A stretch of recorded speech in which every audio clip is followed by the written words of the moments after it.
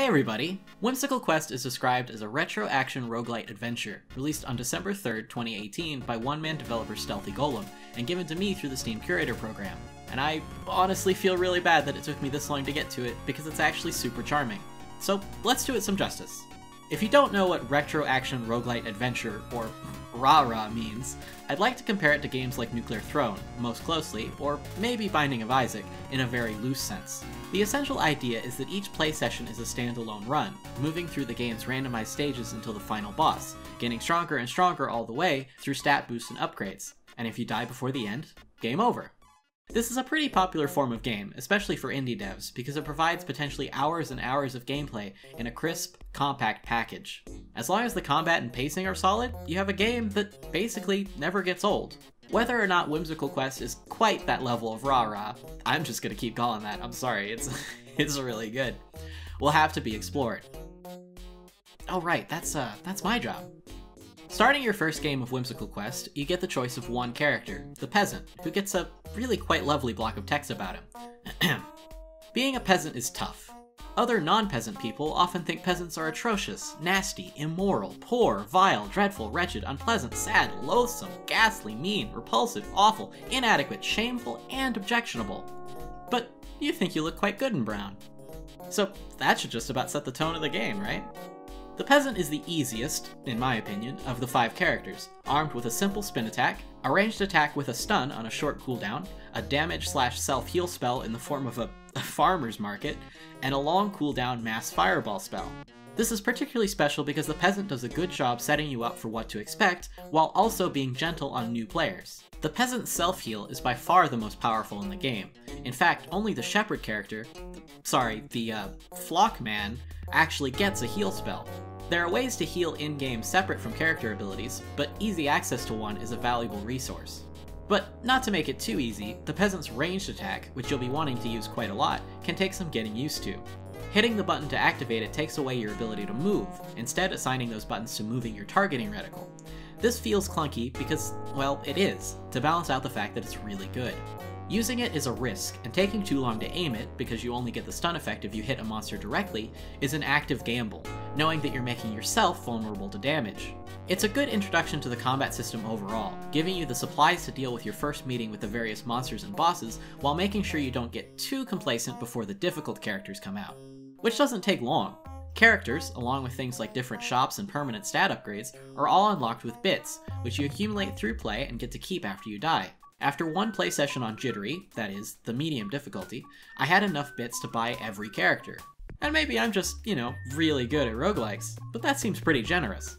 And all of the characters play differently from each other in significant ways, from their attacks being, I'm going to do this and if you get hit, it's your own fault, to managing resources for 2 different attacks as if you're playing World of Warcraft, or, my personal favorite, the repertoire of Gauntlet. Gauntlet will raise havoc with the ancient powers of the warrior, the Valkyrie, the wizard, and the elf. Whichever direction you're facing determines what Gauntlet's attack is. Their attacks are actually quite simple, being just this, the ability to do all of it at once, and a screen-wide damage effect, essentially giving you the brutally simple experience of playing Gauntlet while also making jokes about Gauntlet. But enough about the characters. The maps are full of enemies, chests, breakable pots, and sometimes POWs, critters, which will follow you around and deal damage to anything that touches them. They're not the most effective damage boost, but they're awfully cute. Howdy. Every map also has a computer terminal in it, which is how you open the exit to the next map. The computer terminal gives you 3 button sequences to complete in a row, and every completed prompt spawns enemies. But you're also timed, so you can't spend all your time killing the enemies. You can only thin their numbers and attempt to distract or hold them off long enough so that you can do the next sequence. Take too long, and the current map is far more dangerous for the rest of the time you're there. It's not super punishing. If you wait until the end of the level, your risk is pretty minimal, since even if you do trigger the alarm, you can hightail it to the exit no problem. If you're trying to go quickly, however, perhaps for an achievement, this is just the appropriate level of challenge, between finding the terminal, completing its gauntlet, and finding the exit. Going quickly, of course, also runs the risk of missing out on power-ups. There are a ton of these, some more useful than others, but most important are the usable items. These are like Binding of Isaac's spacebar items. Powerful activated abilities with long enough cooldowns to not be used too often, examples being placing your own turret, summoning a horde of attackers, or creating a black hole. Whimsical Quest doesn't have the same variety in character builds that other roguelikes, such as Isaac, do. Your character is more or less going to play the same for the whole run, but the activated abilities do give it a little bit of spice. And I personally find it refreshing to have characters that behave noticeably different, because it means you can go in for a specific play experience on purpose, something which is difficult to do in Isaac and more or less moot in Nuclear Throne. The way Whimsical Quest handles difficulty is also interesting, because there is definitely a steep change between the first playthrough and the second and the third, Whimsical Quest version of New Game Plus. But there's also the opportunity to buy those things I talked about before, like permanent stat upgrades. This means that, in theory, if you're stuck on a playthrough, if you play enough, you should be able to muscle through. As an anti-frustration feature, it is an interesting one. As for what Whimsical Quest does poorly, or could do better, I do want to stress that for each individual character themselves, the runs aren't going to be terribly different. So if you like the game as it plays, you're going to get that every time, ramping up in difficulty as you play more. But you're also probably not going to be surprised. And really, that just boils down to what kind of game you're looking for. The boss battles also aren't terribly unique. If you can beat one, you're probably going to be just fine on the others, and as I write this script, trying to remember off the top of my head what attack patterns which bosses have is pretty difficult. Notably, the second to last boss, Oh God, is maybe the easiest of them all, pattern-wise. And that's a shame.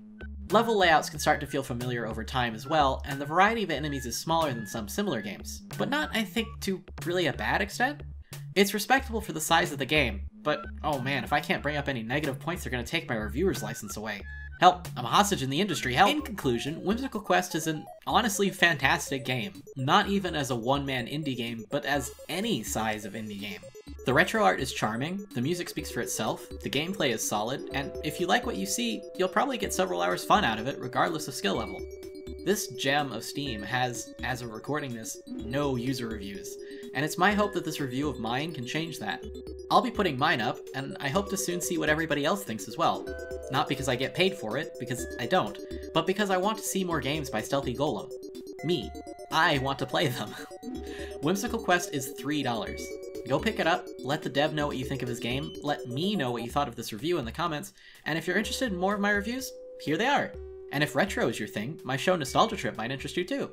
Thanks for watching, and happy gaming! All we hear is radio rah-rah, radio roo-roo, radio rah-rah.